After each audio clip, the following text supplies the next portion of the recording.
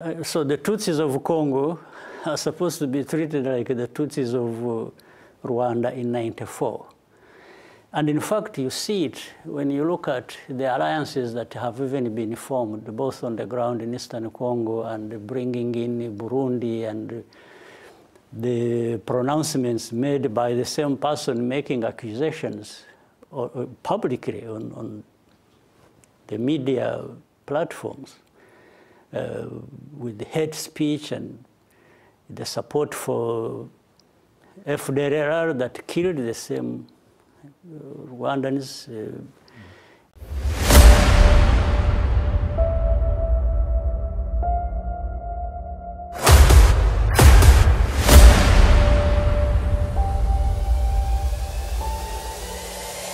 This is the journey to One Africa. In a recent interview, the president, SBICTZTX, said, quote, "What's happening in Eastern DRC is a genocide 10 times worse than the one in Rwanda in 1994. And he points the figure at you and say you deserve much more than the International Criminal Court." What is your response? Well, you can't be responding to everything and everybody says, whether it is an exaggeration or fabrication or people running away from their own problems and blaming others, which this case seems to be.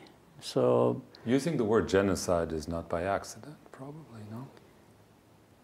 Well, I wouldn't come to that and just leave behind defining the problem, what actually is taking place. Eastern Congo problems should clearly be understood even by the person who leads that country. He does seem to have a selective memory of what to call what is happening there. Because in Rwanda, we have 100,000 refugees, 100,000, and they keep coming. And some of them, or most of them, have been there for over 20 years, and they are associated with this problem. And these people, they've lost their property, their land, their own relatives and friends have been killed in Eastern Congo because of who they are. You might want to know that the mirror image of what happened in Rwanda in '94 has actually evolved over years in Eastern Congo. The 100,000 people I'm talking about, and actually there are 4 times the same number in Uganda, and I think others have gone to other places. They've been removed from their place, their property, and their lives have been destroyed because they are called Tutsis. So the Tutsis of Congo are supposed to be treated like the Tutsis of Rwanda in '94.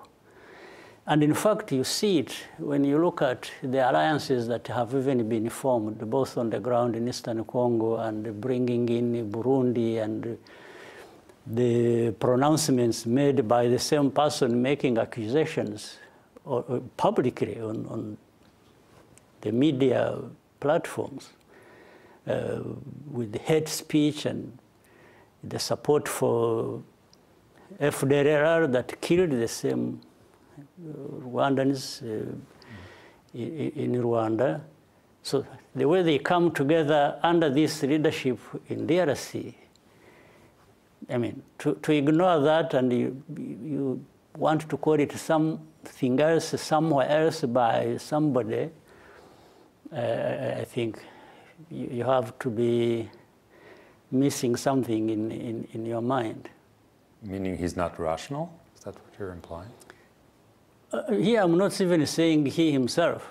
I'm talking about anybody who listens to that and thinks he's even being rational. There is a mediation by Angola for months to try to bring your foreign ministers and eventually you and the president of DRC together.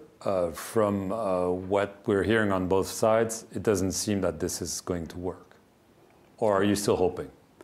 I don't know, but for us, we have been very clear. There are processes in our region. There's the Rwanda process in Angola. There has been Nairobi process in Kenya. There have been other efforts to try and help resolve the problem. But nothing's working, right? Yes, but for Rwanda, we have always been present and have contributed as much as we can to make it work. But Congo seems to have other ideas because East African community deployed forces there to go and help. The next day he expelled them. Then he brings in other groups he selected who he believed were going to fight for him to be able to continue what he's been doing. He brought in SADC forces, then detached Burundi from the East African forces, and there are others. So the whole thing is confused, but it is being confused by the same people who are hearing and complaining about problems. You're still open to meeting him directly, despite all the misgivings you just talked about? I saw him as the one who put conditions. I have never put conditions. When I was invited in Rwanda to have discussions on Eastern Congo and DRC general situation there between them and Rwanda, I was there.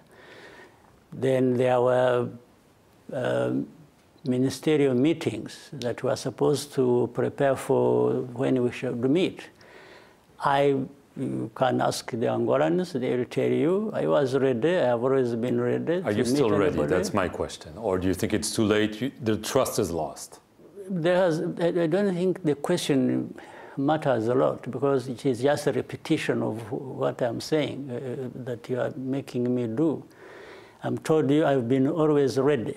So if I am saying that and I haven't, if I was not ready, I would tell you I'm not ready, but I haven't told you that.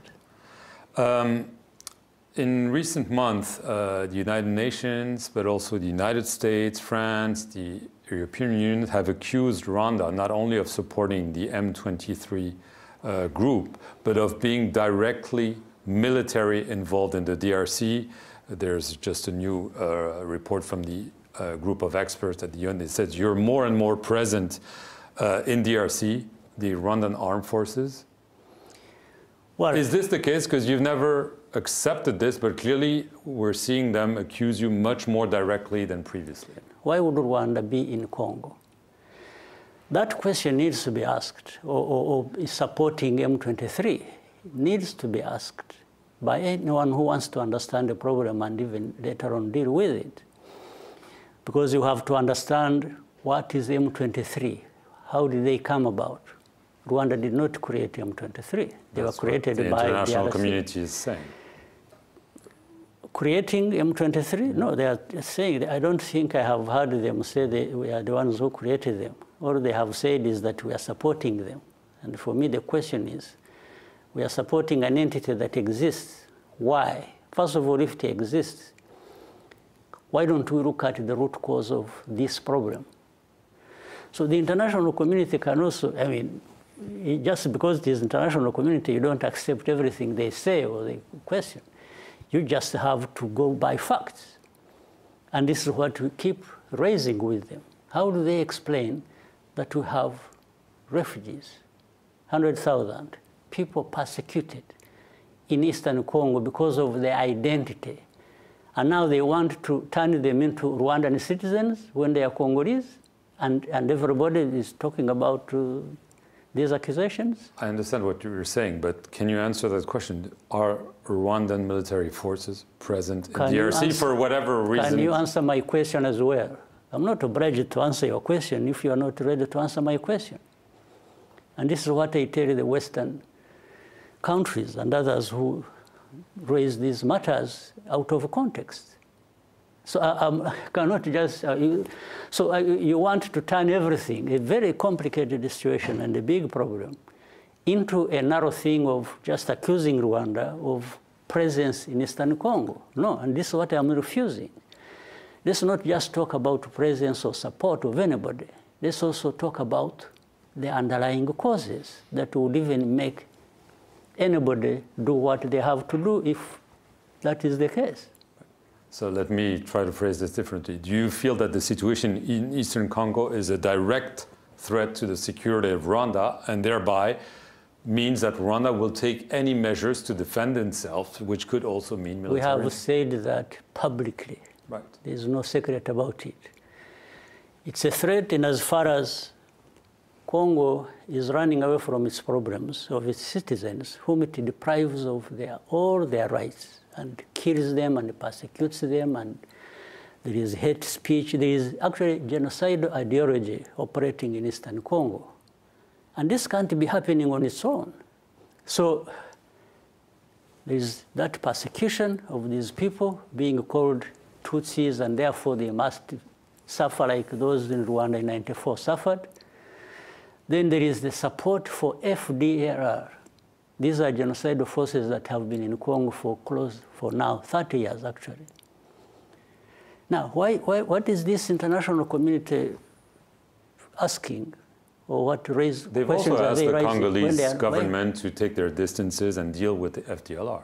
What is that? I mean, do they have to beg them to do that? They are begging them. So in other words, they are telling Congo, solve that problem if you want, but if you don't want, we are still with you. Is that the case? So for us, from that, the question you are asked, is this a threat? Is that situation a threat to us? Absolutely. And shall we react to that in a manner we think fit to resolve that? No question about it. Is war with DRC a real possibility? Well, you referred to what President Tshisekedi was answering or raising as questions. Among other things, I think he has told you and others several times, even recently. He was talking about taking war to Rwanda and removing the government and blah, blah, blah, all kinds of things. Well, if somebody is saying that, and in this kind of situation, well, on one hand, you may think this person is bluffing or he has nothing else to say other than that. But at the same time, given our own situation and experience and history, we don't take anything for granted. So you're ready to fight if need be? Whether this Eastern Congo situation and what comes out flows over to our territory or anything else, we are ready to fight. Because we are there as a result of having fought for our own rights and existence. There's no question about it. So we are not shying away from saying if anybody finds us or threatens us, I mean, it's not a secret. Are you afraid of Western sanctions because of the presence denounced of your troops in DRC? Let me tell you this. With our history, with all these things we are talking about, the way we have been shaped by these hardships and injustices, and it doesn't matter by who, we are not afraid of anything. Elections are scheduled on July the 15th. You only have two opponents, no real opposition. Obviously, many observers believe that this will be obviously very easy for you, too easy, because they say there's no real opposition, no real democratic life.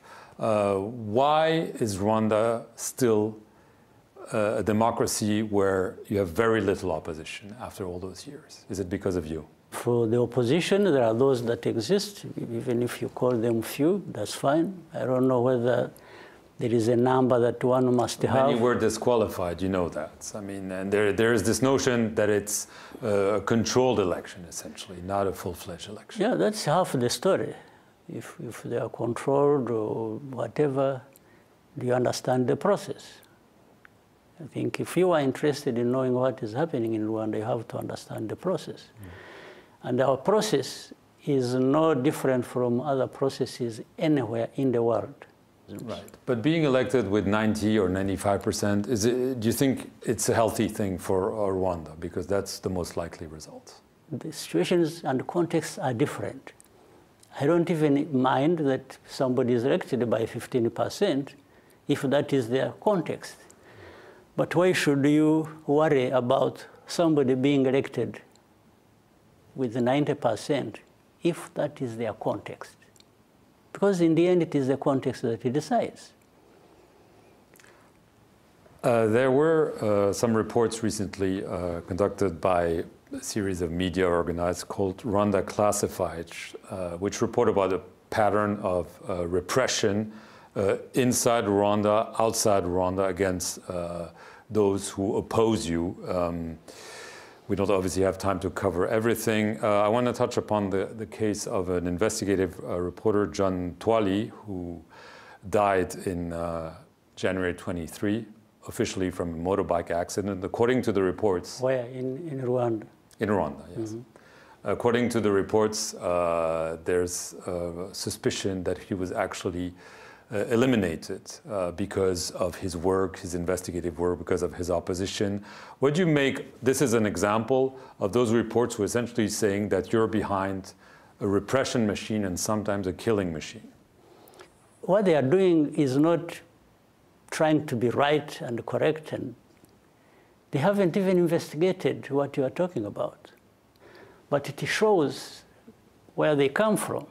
It's always an attitude, it's always arrogance, it's always, when it comes, even like we are sitting here, journalists from these countries will feel happy, you know, throwing mud at me and using me, literally insulting me, and in the end they pass for being heroes.